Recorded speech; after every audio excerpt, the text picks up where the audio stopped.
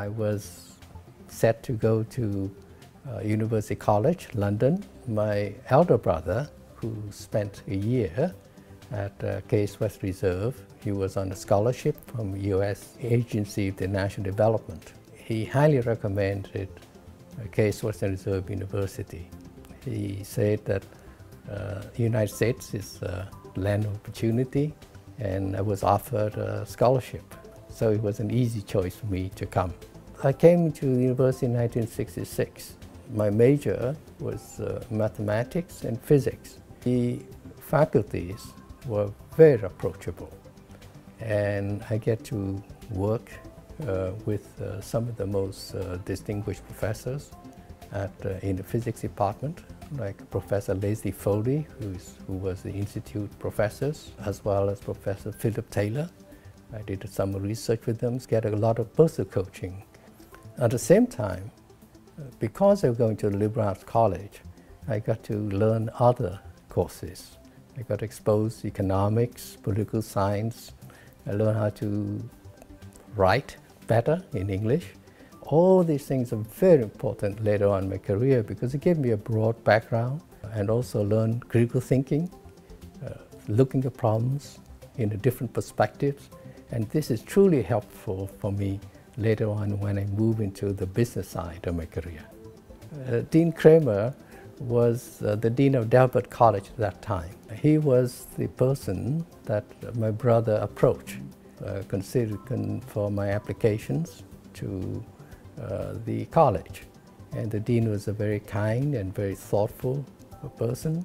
And so when I came, I got to meet him, talk to him quite on a number of occasions. His office is always open, and he provided a lot of very sound advice for my learning and also eventually on which career path I should choose. After I got my degree in physics and did a postdoctoral education in physics, did some research at Johns Hopkins University, I decided to go into the energy industry. So I joined Shell Oil Company in Houston, Texas, and that led me to a 40 years career in the energy industry. I come from Vietnam, which I follow the pathway of many of the Eastern philosophies, which is Confucianism, Buddhism, and Taoism. But the core value would be honesty, integrity, self-enlightenment, and also contribute to others and society.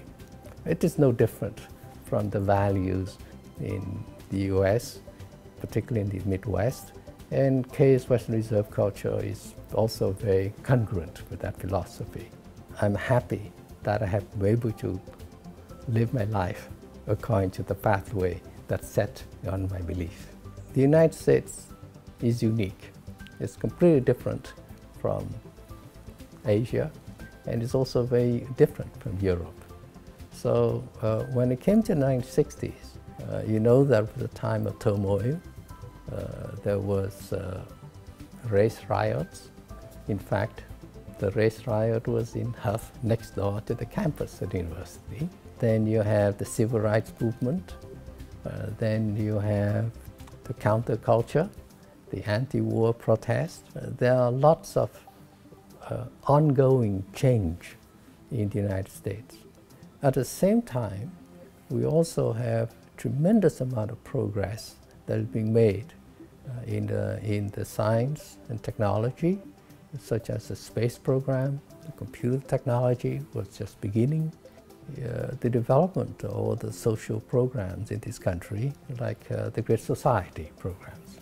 So all these things are new to me. For someone who comes from another culture, it's hard to grasp.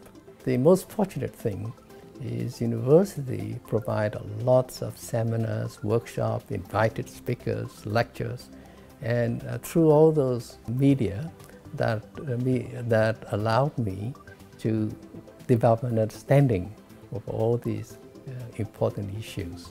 And all that understanding actually, as I said, helped me tremendously in understanding American culture, adapt myself to American culture, and also help my career later on, because I know how to interact with people from all different kind of culture. So I'd like to end this interview by expressing my sincere thanks to the faculty and staff of Case Western Reserve University during the time 1960s, where I spent my wonderful 3 years.